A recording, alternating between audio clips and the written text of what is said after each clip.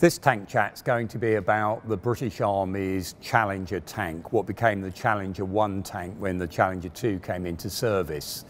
And bear with me, because this story is a bit of a complex one, what leads up to the actual adoption of the Challenger. Now, we've talked already about that idea in the post-Cold War era. If a tank goes into service, almost immediately another program is started for the replacement of that tank in perhaps 10, 15 years' time. And quite often other programs are beginning, as soon as it goes into service, to improve the tank whilst it's in service. Now, back at the end of the 1960s, the British had the Chieftain tank in service, the Germans had the Leopard, and they were both going to be looking at a replacement to come into service sometime in the early 1980s. And what happens is Britain and Germany get together and they form an alliance to come up with an idea that in early 1970s is going to be called the Future Main Battle Tank. And off they go and start researching about what might be required for that. And some of the ideas, they again start off by doing the classic, let's think outside the box. Do we need a turreted tank? Should we go for a casement vehicle with a gun without a turret? That sort of thing. So that project goes on, and lots of technologically sort of investigative projects are started trying to find out what would be the best way of doing this. What else can we actually apply in a range of different areas, from automotive, gunnery to protection. Now, meanwhile, in the background, Britain has also developed Burlington or Chobham armour. It's named Chobham because the main place, Chobham in Surrey, where they did the work on it. Now, that new type of armour was, they offered it to the Americans. When this Future Main Battle Tank program got going, they also offered it to the Germans as well. But we hadn't actually put it on a tank ourselves in Britain. So they came up with the idea of a fighting vehicle, FV 4211. And that was going to be a Chieftain automotive-based vehicle, but we were going to add that new Chobham armour for the first time. And again, this was really the first properly laminated armoured vehicle with a new Chobham, and they did that in the early 1970s as a test vehicle as well, to have a look at it, see how it might work on an actual tank, this brand new and very, very effective new armour system that they'd come up with up at Chertsey, or Chobham as the site is known.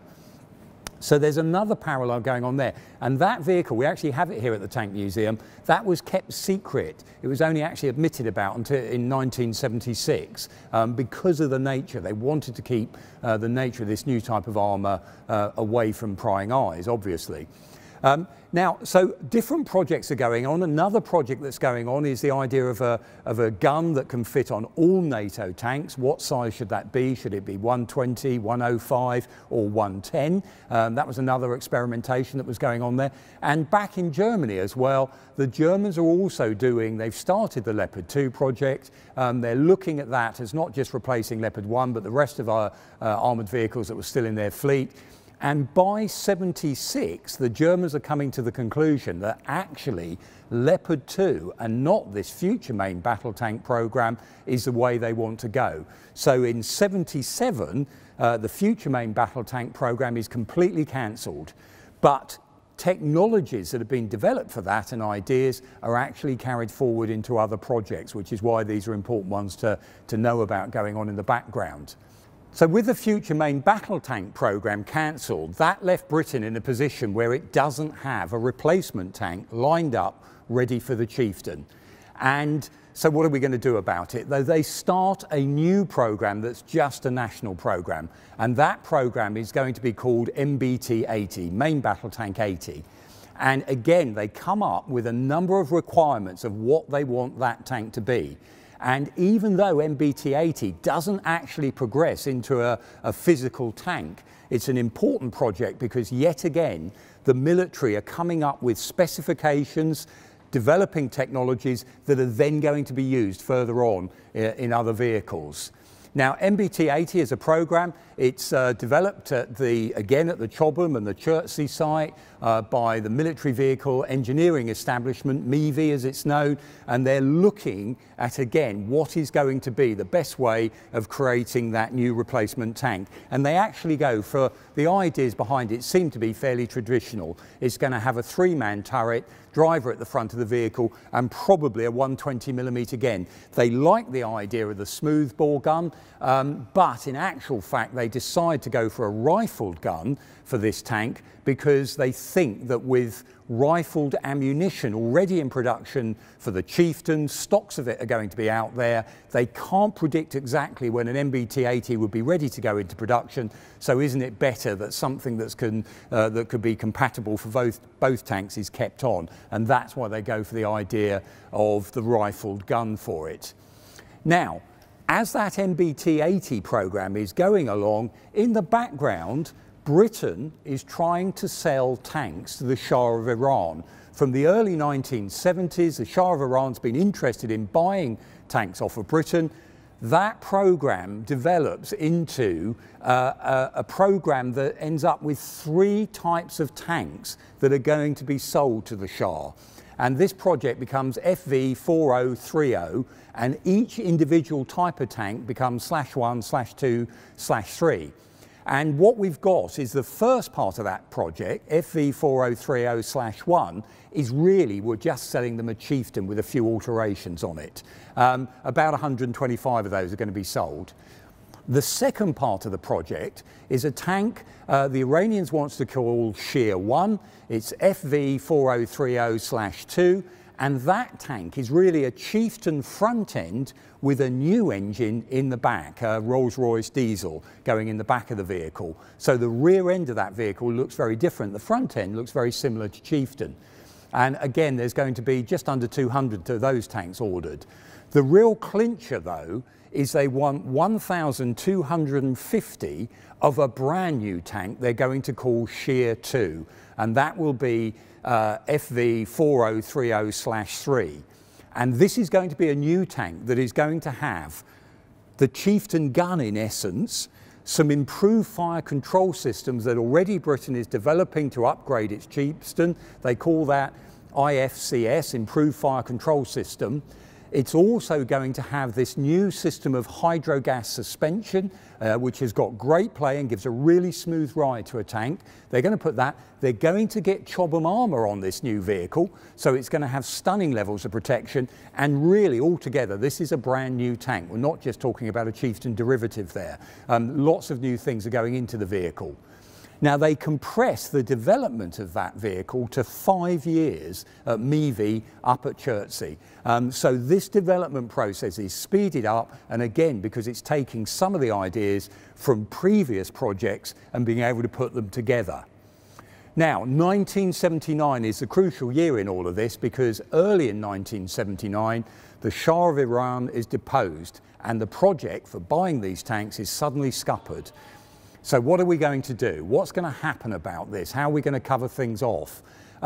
So what happens is Jordan, later in that same year, steps forward and says, we would like to buy the Shear 1 tank. That's basically that Chieftain tank with a new engine and rear end on it. And that goes off into Jordanian service, and they buy the ones that are being built already, and they actually order a few more. The second part of the project is a real problem for Britain, because we've been lining up all the factories to build this Shear 2 tank. All the work and development's gone into it.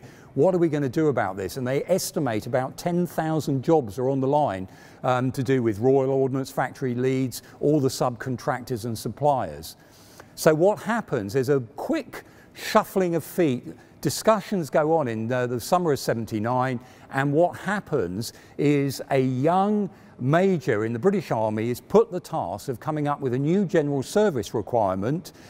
His name is Patrick Cordingley. We'll meet him again a bit later on, and he is told to put together a paper to say how we could get what is 4030/3, in other words, a Shear 2 tank. Could we convert it into something that the British Army can use instead of MBT-80? And in the end, that decision is actually made. MB80 is stopped. Some of the projects to do with MB80 keep going. In other words, they keep development in some of the areas, and some of those projects we'll see returning later, especially to do with Challenger 2. But the idea of MB80 is no, that now won't be the complete replacement for the Chieftain fleet. We are now going to go in a different direction, and we're going to get this tank that was first called in the paperwork Cheviot, and then it's given later in the summer of July of 1980, when it's announced in Parliament, they're going to call it Challenger, and that becomes the tank. Now, Challenger is not the tank that the British Army had specified when it was dealing with MBT-80. In other words, it hasn't got some of those features on it that it wanted. Yes, it's got that wonderful new Chobham armour, but not necessarily to the same levels as they wanted on MBT-80. It's got this new CV12 engine, this new diesel engine that's been put together by Rolls-Royce. That particular engine, they uprate it to 1,200 horsepower from the old earlier version that had 800 horsepower. So yes, it's got a fair old bit of Willey behind it in terms of engine power, but in terms of, and again, it's got that new hydrogas suspension, but the gunnery is not the improvement the Army were looking for, because basically what they're doing is taking, in essence, the Chieftain gun and the gunnery and putting it on this new tank. So there were issues there. So as the Challenger starts getting built with one or two improvements on it, things like straight away they're going to add TOGs, thermal imaging, on the side of the turret. They're going to add the classic British Army CES kit, all the stuff a normal British vehicle should be taking with it. So they do that anyway, but they also start a program called CHIP, Challenger, and early days it was Chieftain as well, improvement program. And the idea is straight away, even as they're building the Challenger tank, they're looking at projects to upgrade it. A better quality 120mm gun is top of that list. So that program is going on in the background straight away. 1983, the very first tanks are issued out to the Army. Royal Hussars are the first ones to be equipped with it. What do you get with the Challenger 1? So the L11 gun is really just a slight improvement on the gun that was on the Chieftain.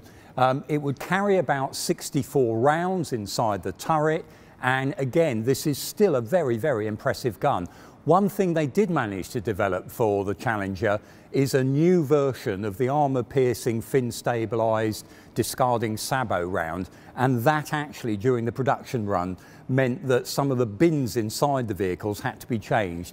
And again, like a lot of tanks, when they're going, about 420 Challenger 1s are actually produced. When they're going through the production run, there are slightly different build specs and improvements, so you can go up to, sometimes they call it Mark III, for example, with the new bins in.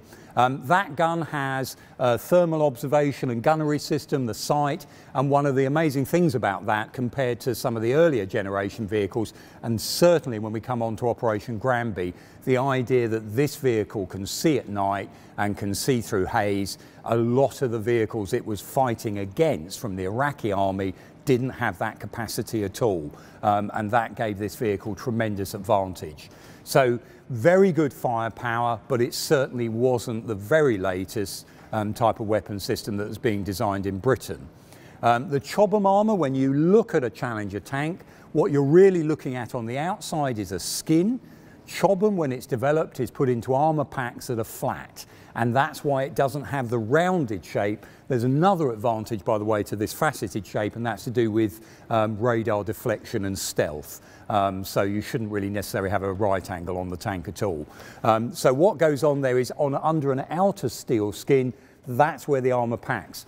And again, mentioning Operation Granby, when in 1991, British tanks end up going, about 260 of them ending up going out to fight in the liberation of Kuwait. Those tanks have extra armour added. At the moment, the tank we're looking at here has got normal bazooka plates or side skirts on.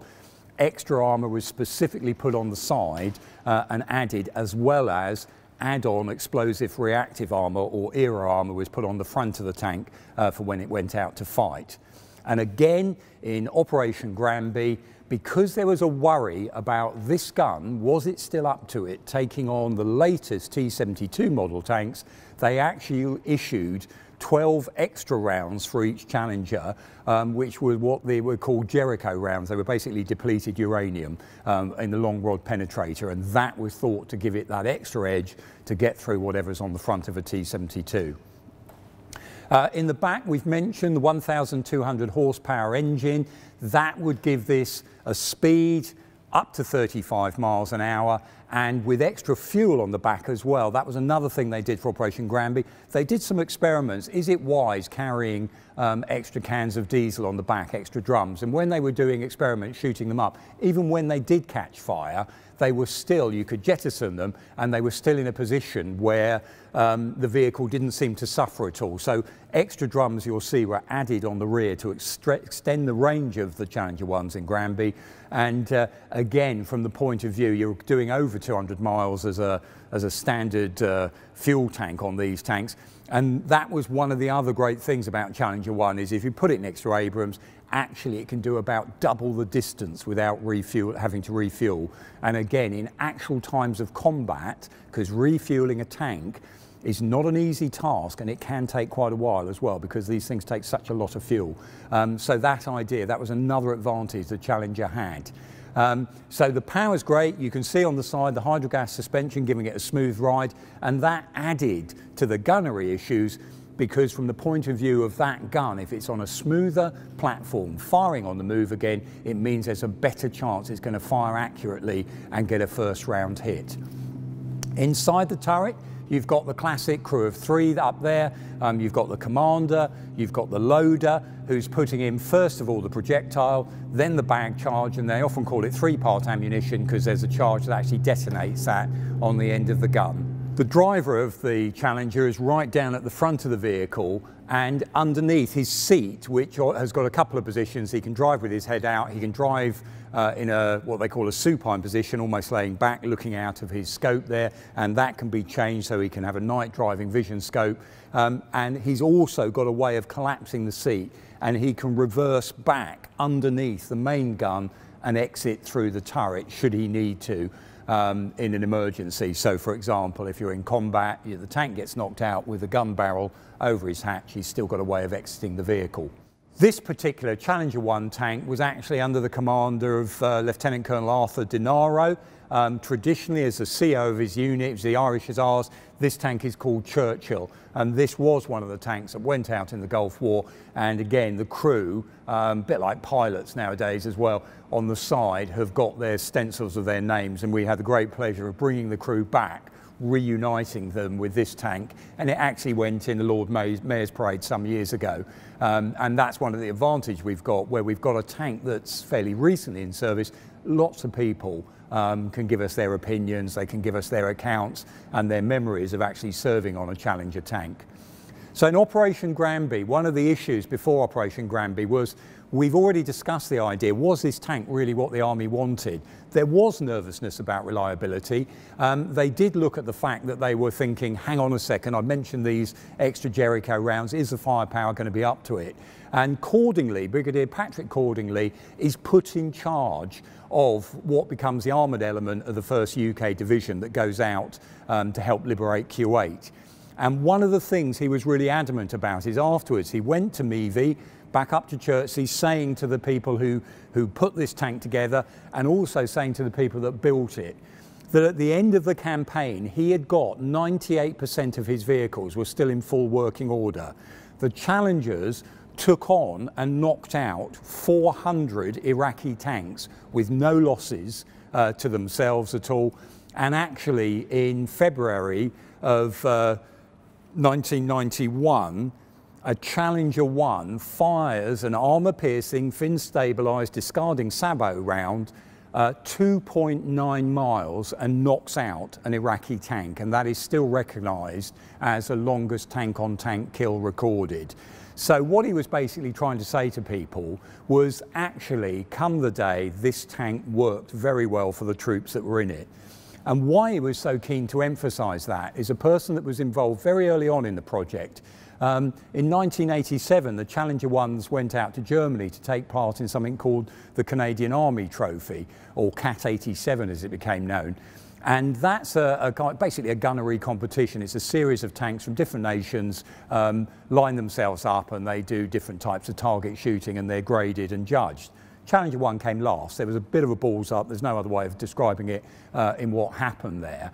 And Challenger 1 came last. And so accordingly, who was obviously disappointed about this as someone involved in the project, was able to say afterwards, actually, with great conviction and evidence, that look, Challenger is a tank for war, not for competitions, and he meant it, because really that tank did its business when we needed it. Now, it comes out of service, the very last ones in British service come out of service in 2001, something called the Al Hussein Project. They're gifted, and some are sold to the Jordanian Army. So the Challenger 1 was then put into service in the Jordanian Army, whilst Challenger 2 came into service with the British Army. And those Challenger 1s, by the very clever Jordanian CAD-B Bureau, have been upgraded in a number of different ways. So some of them have now got a crewless turret put on them, and some of them are being used again, like so many countries, instead of disposing of what is a very well protected hull, they've actually upgraded them and using them for other functions as well. So of those 420, there's probably about 20 left in the UK. The rest of them ended out going out to Jordan of the Challenger 1 story. And we're very pleased. We've got not only this tank that saw service in that first Gulf War in Operation Granby here, but we've got some other examples here, and also a plethora of those other vehicles that not only helped develop the Challenger, but also the other ones that were put into place, such as armoured recovery vehicle, and we'll probably do a separate tank chat to look at those ones.